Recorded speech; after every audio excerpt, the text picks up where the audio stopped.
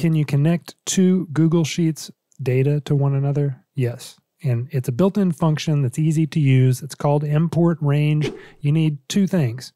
You need the URL of the spreadsheet that you want to pull data from, and then you need the spreadsheet range on that spreadsheet that you want the data to come from. Check it out. Import range B2. This is a URL for the data over here, which is just a bunch of Samsung Galaxy random data that I got on Kaggle. That's the URL. If you want to type it out, you need to put it in quotes and type out HTTP, blah, blah, blah. I find it easier and cleaner to just paste it into a cell and then reference that cell. Then also within quotes, you need to reference the range of the spreadsheet you're pulling data from. I've renamed this sheet tab to data. That's why you see data exclamation mark A1 through K, and that will, as I hit enter, pull every piece of data on these Samsung Galaxy phones into my spreadsheet.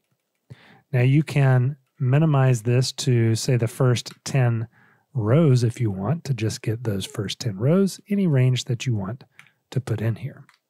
What if you want to pull data from a website itself? Well, there's an import HTML function also built in. This is going to take, you guessed it, the URL, a query, which this is going to be one of two words. You're going to either have the word list or the word table, and then an index, meaning the first table, the second table, like which number table, if there's more than one on the page, do you want to pull in? Now, what are list and index? Those are HTML descriptions of the data on a page. If we go quickly to the article that I'm referencing on Wikipedia here and we pull up the inspection developer tools, we can see that this right here is formatted as a table in HTML. In other cases, you may come across a list, an unordered or an ordered list of HTML data you want to bring in. That's getting into the weeds a little bit. Let's just check out what our import does here. We are again referencing the URL in this B3 cell.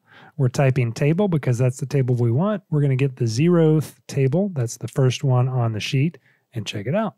It is pulling over this table of information and stats into our spreadsheet. Hope this has been helpful for you. Please subscribe to the channel and like this video if it has. We'll see you in the next one.